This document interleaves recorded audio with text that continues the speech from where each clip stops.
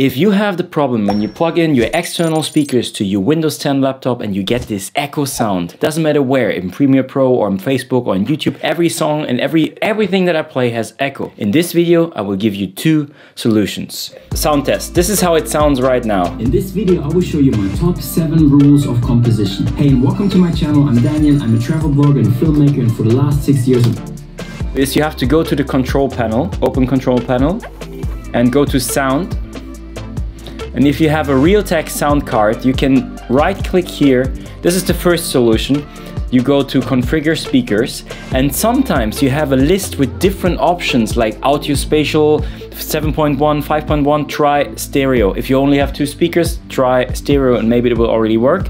In my case, it wasn't working, so I had to do the second solution. The second solution is you go to the same settings, and instead of configure speaker, you go to properties.